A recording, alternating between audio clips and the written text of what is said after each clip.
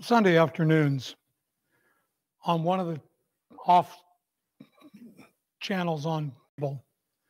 Uh, Maybe it's Get or something like that. But on our TV, it's like channel 1261 or some ridiculous amount like that. But they play film noir movies, black and white, old 40s, 50s, 30s style. And I really appreciate movies like that because it shows the shadows, conveys the feelings and the emotions. They're raw, they're powerful. When I look at the 22nd Psalm, that's exactly what I see. I see it as something that's shadows, powerful, ominous, and that's what's being conveyed. David is running at the time of the 22nd Psalm. He's a fugitive running from Saul. Ultimately, he's going to be victorious, yes. But right now, when he writes this, as well as several other of the Psalms that he would write, he feels alone. He feels isolated. Anguish comes to the forefront. But there is also the appeal for help, for longing. David was inspired. In 2 Samuel 23:2, it talks about it, how he was inspired. And so what he writes, he does write of his feelings, his emotions, but it's also prophetic, looking forward to. And so when you begin to read it, excuse me, and hold it in context, it's powerful. Because what he's explaining under inspiration is the attitudes that are going to be held by the Messiah as he faces the cross, as he's on the cross. And so he's, you might say, channeling the thoughts of what Jesus is going to go through. It is true emotion, true feeling. And when you look at it, you stand in awe of the power and of the beauty of it. Because there is beauty, absolute beauty. Those film noir movies I mentioned, they have a certain beauty that's all their own. And I love black and white photography. I love the 22nd Psalm. I love the 23rd Psalm because the 22nd Psalm is ominous. It is shadow. It is emotion. 23rd Psalm is technicolor. Is the vibrancy. And each one plays off the other. Each one written by David in different times of his life. And it paints a very powerful, very beautiful portrait of all that the Messiah is. But it also lays out in the 22nd Psalm the qualifications of a good shepherd. But go with me into the 22nd Psalm. My God,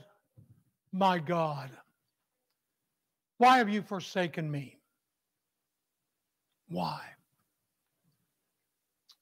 Now, David is making that appeal. But when you go in and you begin to look at the scriptures, you see the same thing is said by Jesus. I believe it's found in John, the 16th chapter. And if you drop down into verse 22,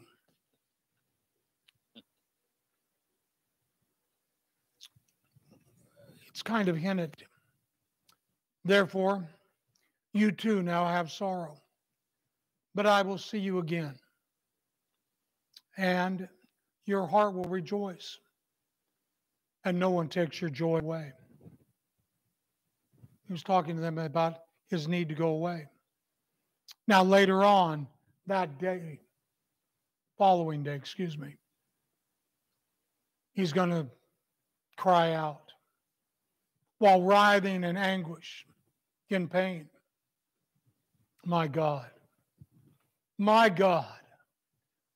why have you forsaken me? God had to turn his head away. His son became the scapegoat. The sins of mankind were dealt with at that moment. In Isaiah 59, the first two verses, sin causes a separation. It's an argumentation among scholars of the scriptures with respect to, did Jesus actually become sin? Was there that separation between the Father and Son at that nanosecond? I tend to think not. I tend to think that Jesus became the scapegoat. He said, I'm willing to accept the sins. I've done no wrong, but I'm willing to pay the price for them.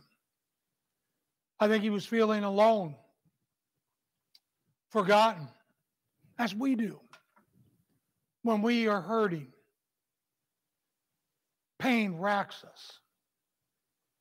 We begin to feel forsaken, alone.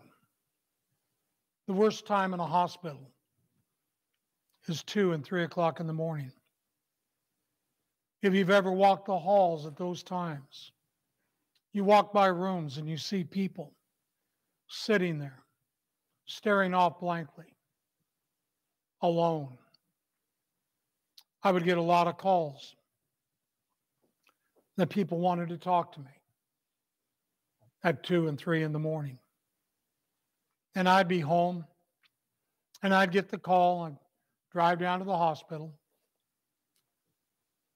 and the tears would be flowing down their faces, alone, forsaken. That's what Jesus felt.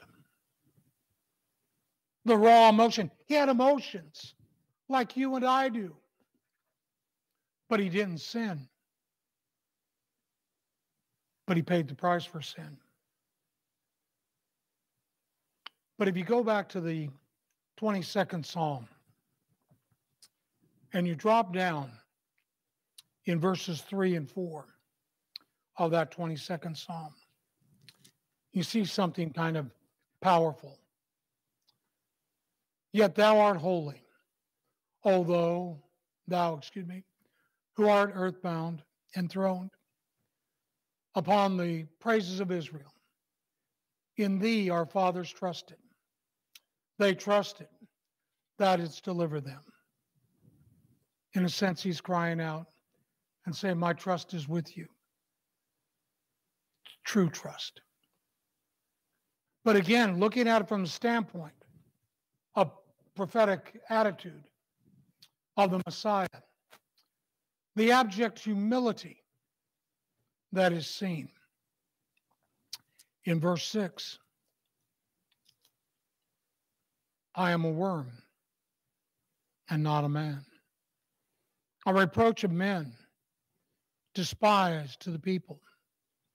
All who see me sneer at me. They separate with the lip. They wag the head, saying, commit yourself to the Lord. Was Christ welcomed with open arms? Quite the contrary. The Pharisees, the others of the Jewish nation, sought to ridicule him, sought to ostracize, and sought to murder him. So 22nd Psalm, a cry of anguish. Be not far from me, for trouble is near, for there is none to help. There's none to help. We talked in class this morning toward the end about his prayer that the cup would pass. He said, the Father said, no. No. I can't answer that request. But I'll send an angel down to strengthen you, to help you endure it.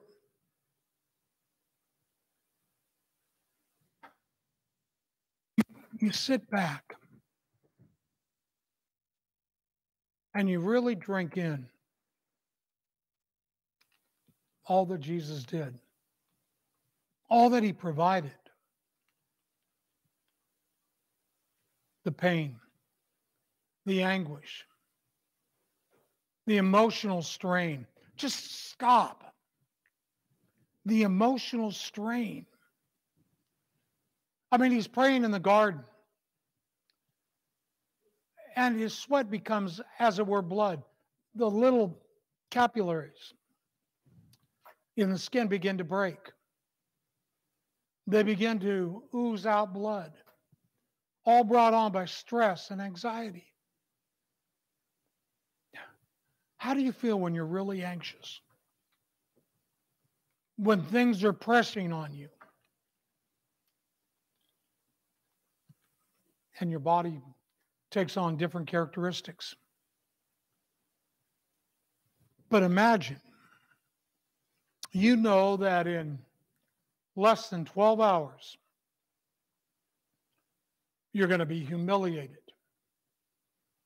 You're going to be paraded through the streets after having been beaten, your clothing ripped off you, throw lots for your clothes. You're going to be hung on a cross. You're going to have to carry the parts of the cross to your own death.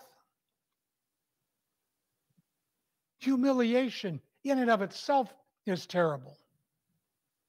But the degradation of being beaten and paraded adds to it. So he knows this is coming. Talked about in Psalms 22. The raw bloodlust that they have for him. Have you ever entered into a room where you know the people in there loathed you? Now, you didn't fear for your life, but you felt totally uncomfortable. Magnify that, knowing that these people want nothing more than to brutalize you.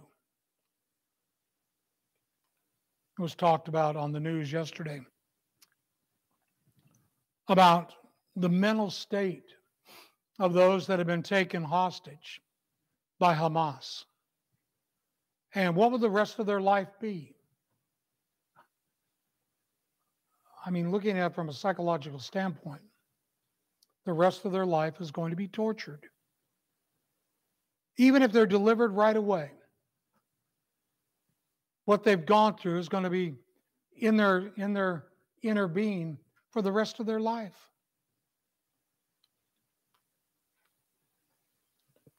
Jesus went through far more. In a truncated amount of time, he endured. But as you read on in the 21st Psalm, 22nd Psalm, look at verses 19 through 21. That David points out that even while the Messiah would be in the throes of death, he still had confidence on the Father. I'm being poured out like water. All my bones are out of joint. My heart is like wax. It is melted within me. Have you ever dislocated something? When we lived in Las Vegas, I loved water ski. Tells you how long ago that was. But we had a member of the church who had a ski boat. And we would go out to Lake Mead. We had to go out to the Overton Arms of Lake Mead. We'd put out and we'd ski. And I got out and I tightened down one ski. And the other one I left kind of loose because I was going to drop it and single ski. So I dropped the one ski. Went to get outside the wake to get more speed.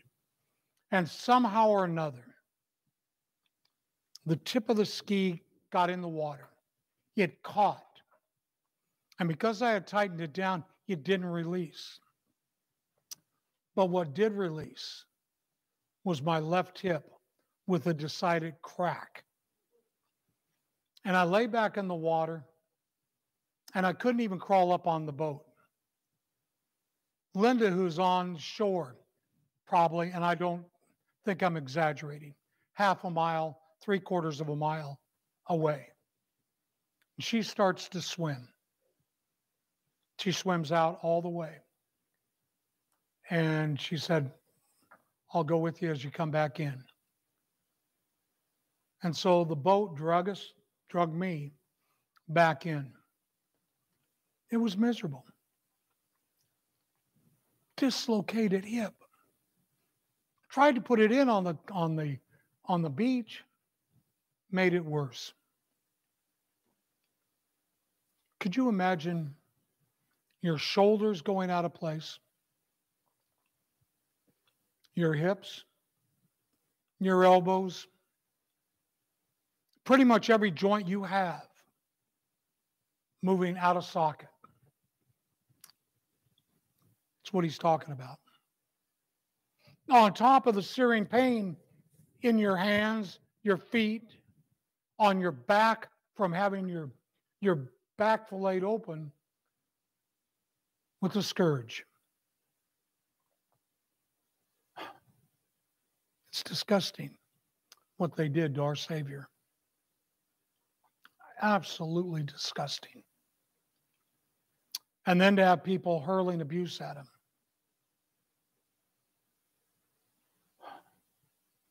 Psalms 22 paints that picture. Paints it powerfully. Paints it directly. But now let's flip the page just a little bit. And we won't get through all of this. Greater love.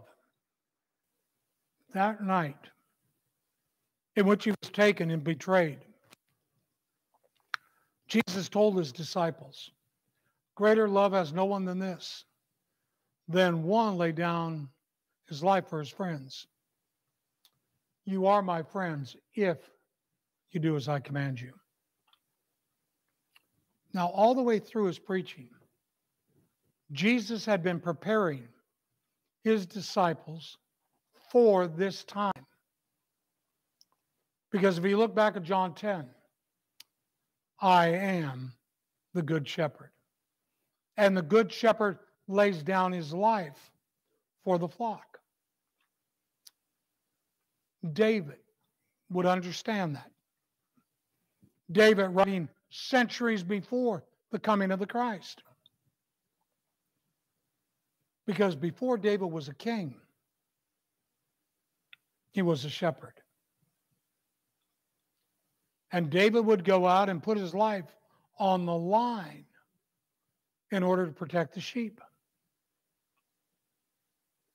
That's why the 23rd Psalm is so powerful. Because it is the logical answer to the 22nd Psalm. And it is the fulfillment of what is seen back in the book of Ezekiel. If you go back into Ezekiel, and where do we want to be? Go back into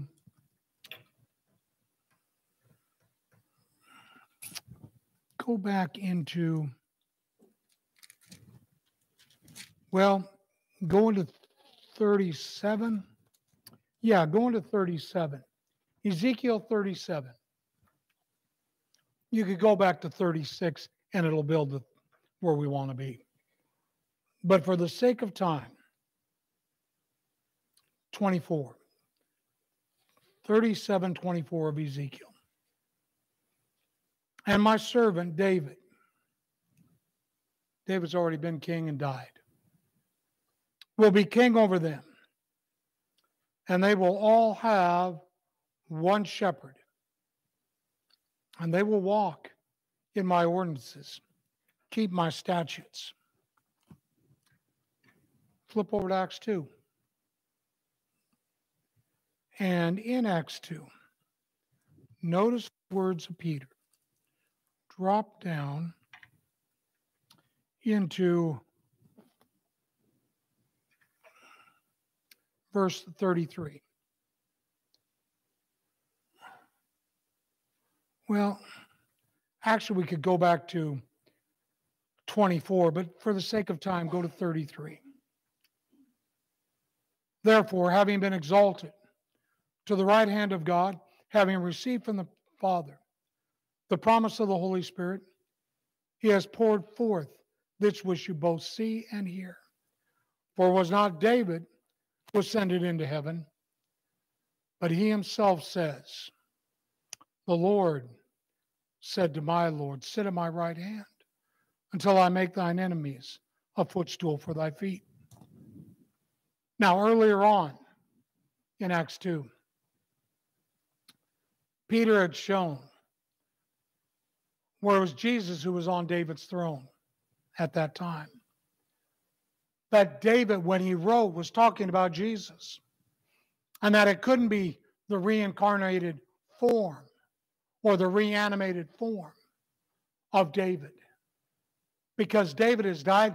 His tomb is with us to this day. So 22, 23 of Psalms are pointing to what Jesus would do for us, and how Jesus is the Messiah, made him both Lord and Messiah, the anointed one, the one shepherd over his one flock. You could take a look at Hebrews, the 13th chapter, verses 20 through 22. You could see it there. That's what Jesus is. And that's the transition, a little bit of the transition that we need in order to go into the 23rd Psalm. But we'll leave it there. And we'll pick it up later on this afternoon, looking at the 23rd Psalm and coming to have a pretty good, I think, understanding of how hand fits glove in regards to our Lord and Savior, Jesus Christ. That he is the Messiah, that he paid the price for us, and that he is the one true and only shepherd, and we are but his flock, his sheep, and we listen to the voice of the shepherd. If you're here this morning and not a child of God, we'd love nothing more than to have the opportunity to study with you, to examine with you from God's word. But maybe you know what you need to do, that you need to put on Christ in the waters of baptism for the forgiveness of your sin. We'd be more than happy to assist you. Or you need the prayers of the congregation for strength. Whatever we can do spiritually to help. Upon that cross.